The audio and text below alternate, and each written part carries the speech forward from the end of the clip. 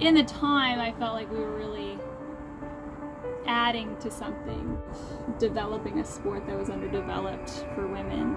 We knew it wouldn't be our group that was going to the Olympics, but that it would be somebody. We started asking the question, why not women, in 1998. Growing up as a young athlete, knowing that women's canoe was not yet an Olympic event was always a little bit disheartening.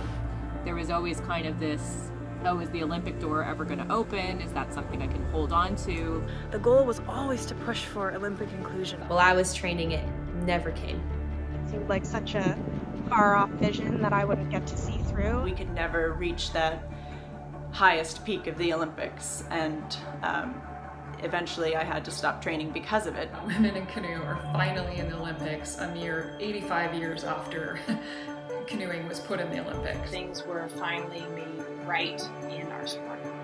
Feeling nervous, excited, thrilled, envious, but mostly really proud of how far we've come as a sport. Even though I couldn't be part of it, you know, I'm glad that the option's there for the girls who are coming into it now. I think it's going to truly be a magical moment in time.